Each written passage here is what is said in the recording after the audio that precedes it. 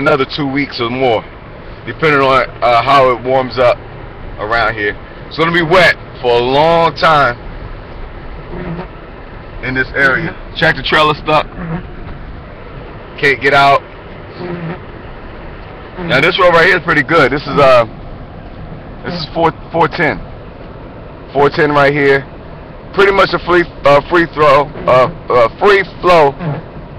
Traffic can basically get through here pretty easily. It looks like the plows were able to come through here without many issues, without having a lot of vehicles on the road. You know, with all the vehicles being on the road, people driving, it made it hard for the plows to really be able to get to the ground and do what they need to do, because a lot of vehicles on the road. Somewhat like myself, however, I'm a broadcaster, so I'm just trying to get the news out there and show you folks what's happening out here. It's a lot of stuff going on. It's pretty awesome though. To me, it's exciting.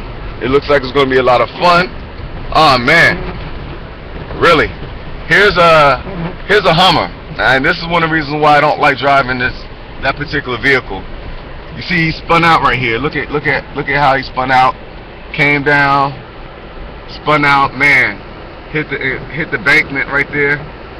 Yeah, he's a little done. That's the Hummer for you. That's why I don't like them.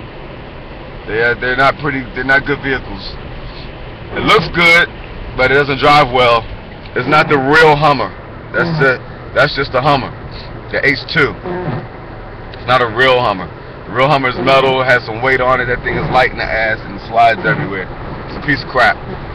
But I'm gonna go ahead and hop off. Right now I'm on 50, headed west, going into DC, and we'll see what happens when I get in there. All right, it's your boy Flavor, the Flavor Show, Blizzard 2009, Washington DC. 1.